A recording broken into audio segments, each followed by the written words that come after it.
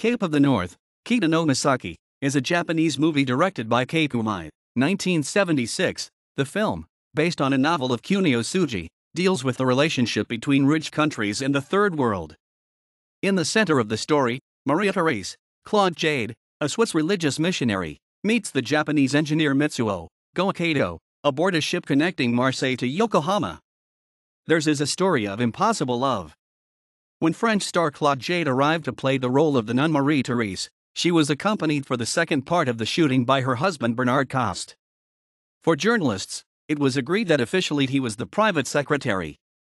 Claude Jade says, "I had to hide the existence of my husband and that I was pregnant. My pregnancy also prevents me from returning to Japan for the first release of the movie."